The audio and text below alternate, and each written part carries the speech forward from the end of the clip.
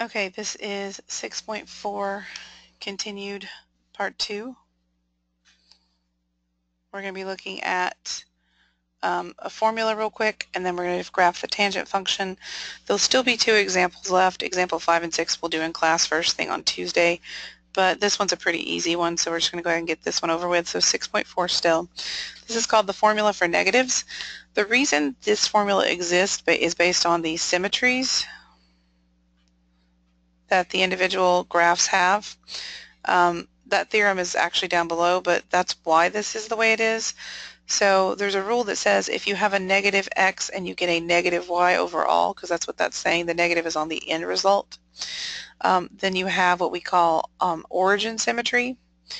If you have put in a negative and you get the original function back, you have y-axis symmetry. So this is the difference between being an odd function and an even function. So the only 2 even functions are cosine and secant. The rest are all odd. So what that essentially means is if you plug in a negative to cosine or secant, it's the same as the original angle or t value. But if you plug in a negative t value to the others, it makes the overall sign negative. So let's just go through these really quick. Sine of negative 45, notice sine was the one where it actually is negative overall. So this is negative sine of 45 degrees. If you remember, a 45-degree angle is the square root of 2 over 2, square root of 2 over 2. That's the original 45-degree ordered pair. If you think about that right there in space. So this would be square root of 2 over 2 because of the y value. That's what sine relates to. So this is negative square root of 2 over 2. Cosine of negative 30, we learned that cosine is one of the ones that it actually is an even function, so it comes back as the positive degree. So then cosine of 30, so think about a 30-degree angle that had the ordered pairs. Let's think about our triangle. This is 1, this is 2, and across from 60 is the square root of 3. So this ordered pair right here is, remember, cosine sine. So cosine is adjacent over hypotenuse, that's square root of 3 over 2, and sine is opposite over adjacent, which would be 1 over 2. So since we're doing cosine, it would be the square root of 3 over 2. Tangent is another one that you get the negative out front because it has not got the even, it's the odd function. So this is negative tan of pi over 3. You have to remember what pi over 3 is. Pi over 3, remember, if you don't remember, you can always turn it into a degree. Remember, that's going to divide and leave you with 60 degrees. So if we think about a 60-degree triangle, that means this is 30. That is so our reference angle is 60. 30 is always across from 1. The hypotenuse is 2. And then square root of 3 is across from 60. So if we pick a point up here and we try to make the the cosine sine ratios as our ordered pair, cosine is adjacent over hypotenuse, so that's 1/2. And then, well, we could just look at this way. We already have this, but sine would be opposite over adjacent. And tangents, if you've already got your triangle drawn, tangent's actually pretty easy because tangent's just, remember, opposite over adjacent. So it's the negative square root of 3 over 1, or just negative square root of 3. The next ones are reciprocals. So remember, cosecant matches with sine, so whatever sine does, cosecant does the same. So it's going to be negative cosecant of 30 degrees. Well, we already did a 30-degree triangle, and remember, cosecant is 1 over sine of theta. So sine of this 30-degree triangle is 1/2. So this is 1 over 1/2, which we would multiply by the reciprocal on top and bottom. So this is going to be 2, but the negative out front tells me that it is negative 2.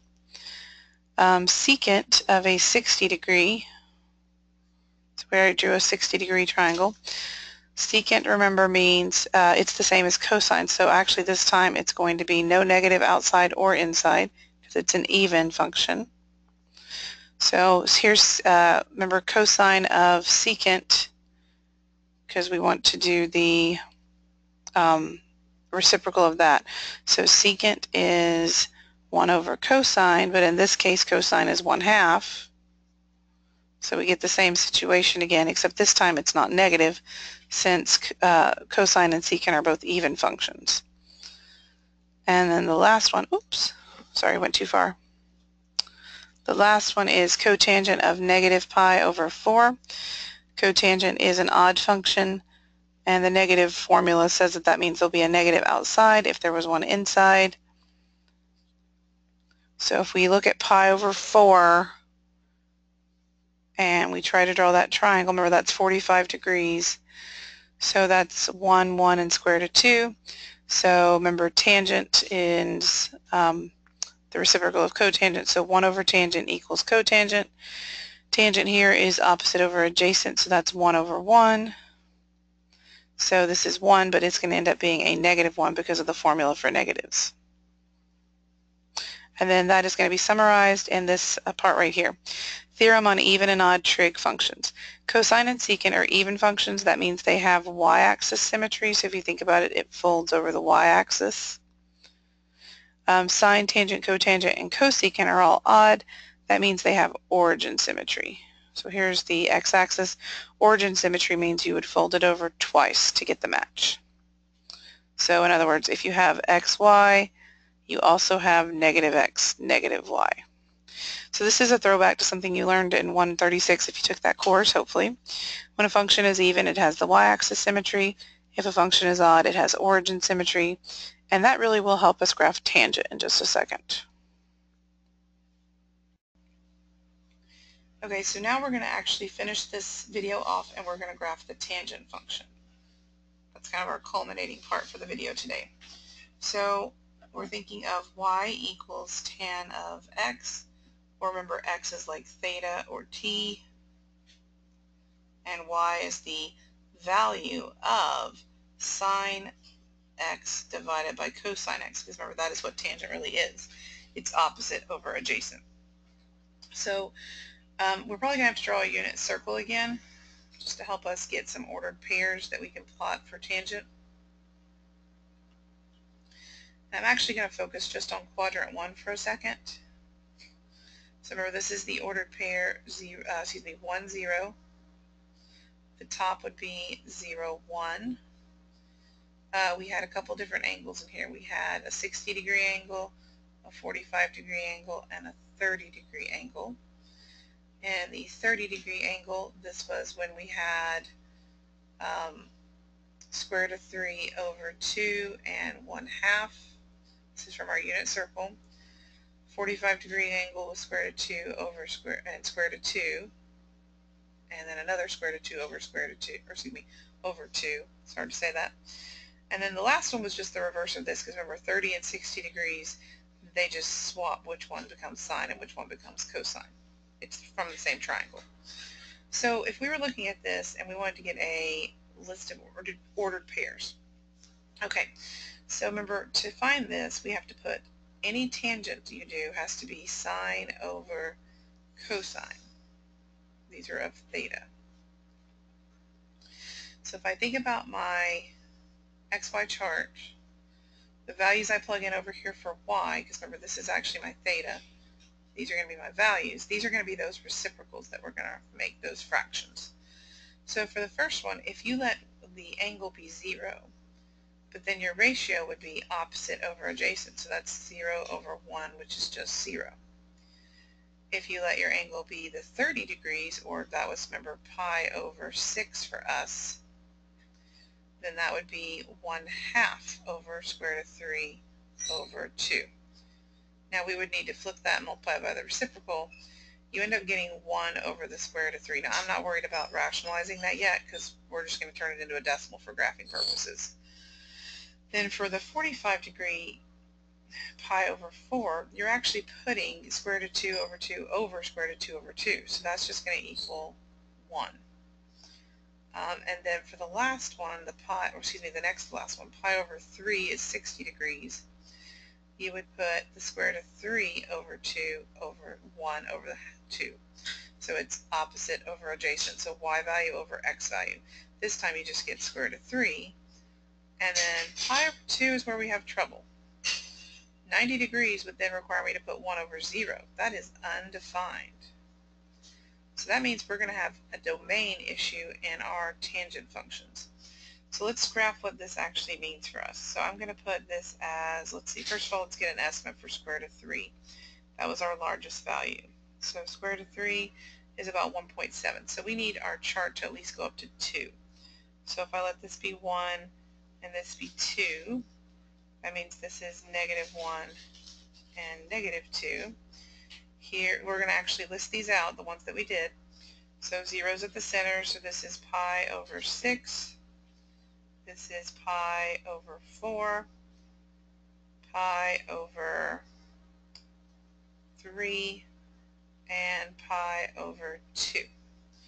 Okay, so if we plot these, this is 0, 0.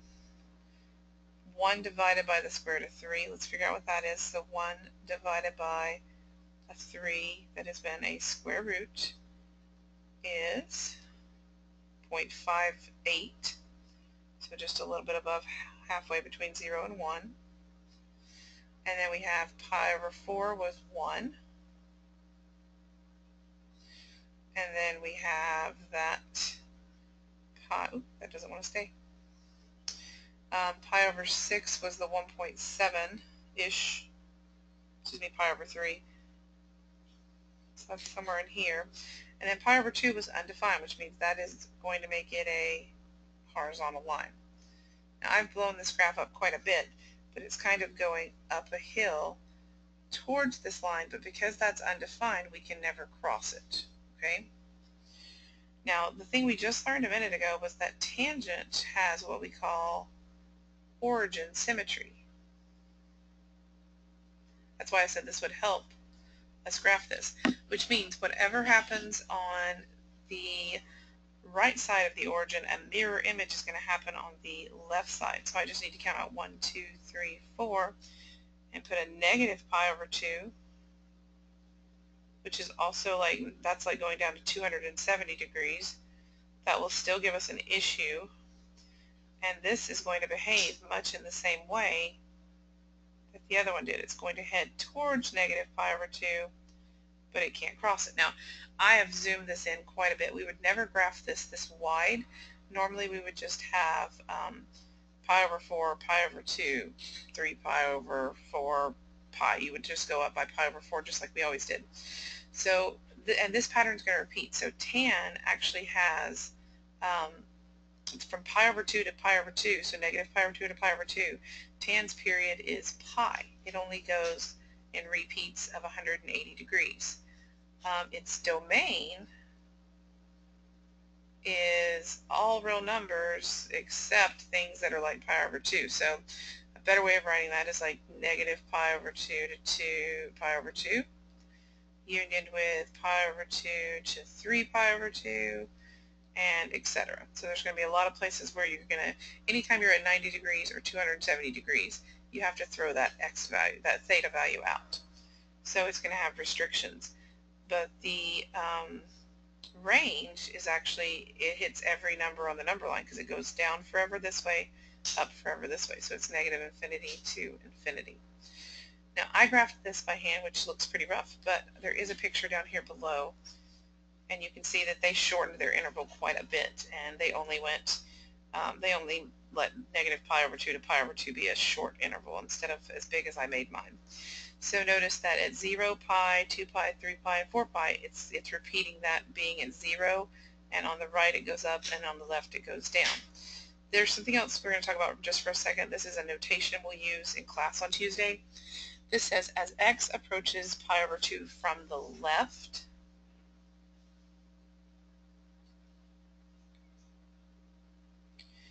and this says as x approaches negative pi over 2 from the right, because the positive and negative is telling you from which direction. So for example, here's pi over 2. If I'm approaching from the left, notice that my line is going up to positive infinity. Okay. If I approach negative pi over 2 from the right, so that means I'm going this way, then notice my line is decreasing down to negative infinity. So that's what they mean by saying, depending on which direction you're approaching this asymptote, this dotted line, your tangent's either going up to positive or down to negative infinity, depending on which way you're going. Okay? And that'll be useful when we discuss the last couple pages on Tuesday. What we're going to do is we'll look at this picture of all the graphs together real quick, and then we're going to answer some pictures from the graphs. So that's what we're going to hit on Tuesday, and then we'll also hit polar coordinates. I'm just about to post the notes for all of that for this week and these videos, so I will see you on Tuesday.